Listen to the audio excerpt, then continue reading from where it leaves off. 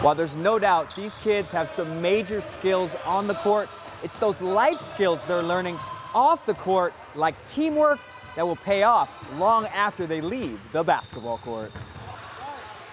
In my short time visiting the Memphis Athletic Ministries gym, you could see these kids have a passion for hoops.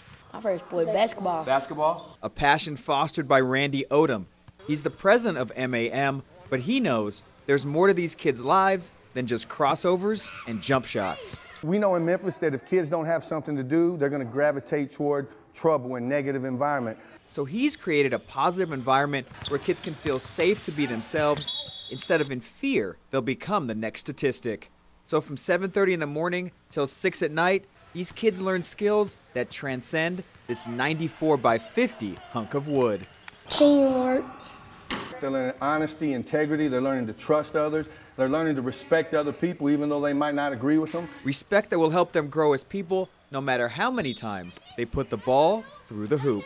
We want these young people to see the potential that they have, that they can lead, that they can make a difference in society. In Memphis, Brix, Fowler, WMC, Action News 5.